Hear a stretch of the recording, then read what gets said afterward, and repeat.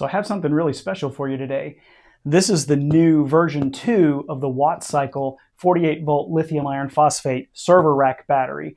Now, I got this using a discount coupon through WattCycle for Black Friday sale. But what I want to do is I want to actually look at this one and compare it to Will Prowse's video where he looked at the V1, found a lot of random issues with it, and I'd like to see if they took his advice and actually upgraded it and fixed all those problems. And one interesting thing that I discovered when I was making this video is apparently I'm the first person in the United States to get hold of one of these batteries and actually make a video for YouTube. So I'm number one. He's number one in the Pack Race Road! Number one! I'm number one! So first thing I'm going to do is crack this open, take a look at what they've included in the box.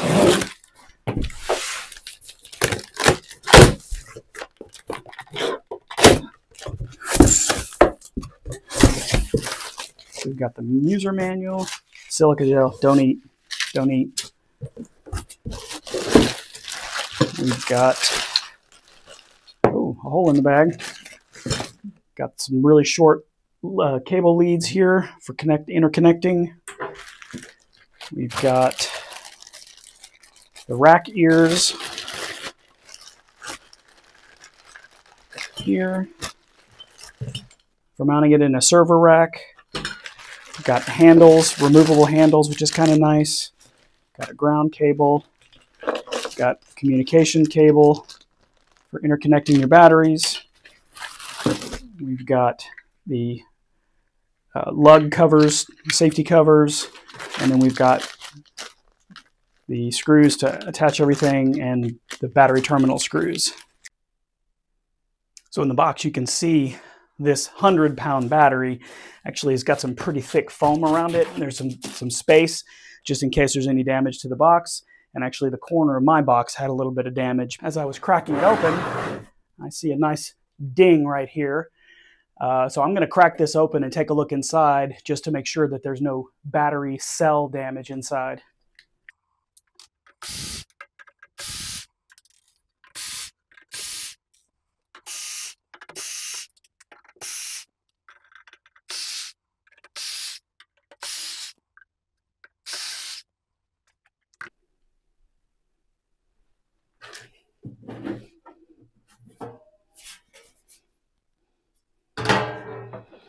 All right, so this is actually a nice little cover.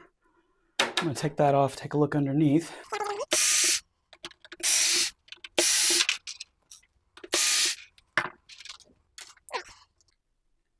So just for due diligence, you can see that there is a dent right there, but it's actually within this side piece. Now, one of the things I'm noticing right off the bat, compared to the unit that Will Prowse looked at, this one actually has metal bracing inside. They still do have the zip ties holding the things on. However, in the V1 unit, these were plastic, and they were also held on with cable ties, and you can see a picture of that right up here.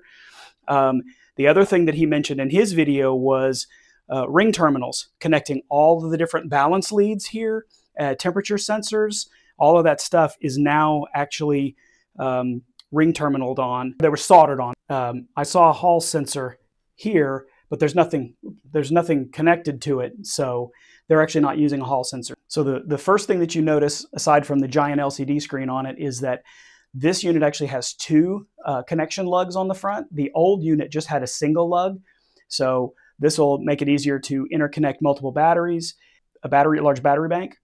All right, so again, it does have a nice display here. This is actually a touchscreen display, as I'll show you in a minute. One of the things that Will did mention in his video was that it does have a really nice circuit breaker. This is actually a Chint breaker, which is DC rated. So another thing I wanted to point out was the bus bars in between the battery cells. These are actually a lot thicker than the version 1. So that's another thing that they fixed that Will pointed out in his video. All right, so I'm going to go ahead and pack this thing back up, and then I'm going to turn it on and take a look at the display. All right, got it all buttoned back up again, so let's go ahead and turn it on.